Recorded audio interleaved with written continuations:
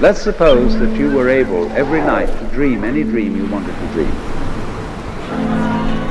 And that you could, for example, have the power within one night to dream 75 years of time, or any length of time you wanted to have.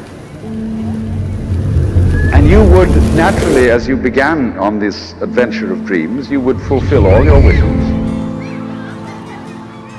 You would have every kind of pleasure you could conceive. And after several nights of 75 years of total pleasure each, you would say, well, that was pretty great. But now let's have a surprise. Let's have a dream which isn't under control.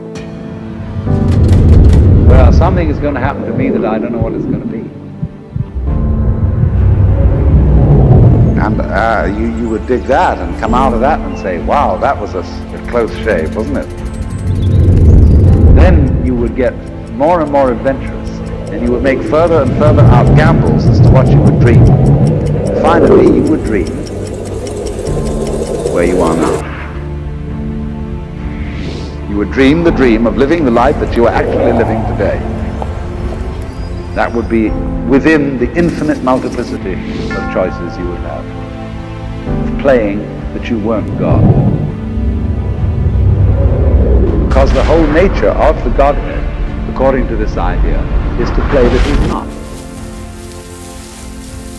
The first thing he says to himself is, man, get lost. Because he gives himself away. The nature of love is self-abandonment, not clinging to oneself. Throwing yourself out, that keeps things moving. That's the nature of life.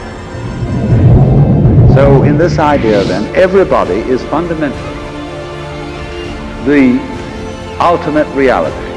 Not God in a politically kingly sense, but God in the sense of being the self, the deep down basic whatever there is. And you're all that.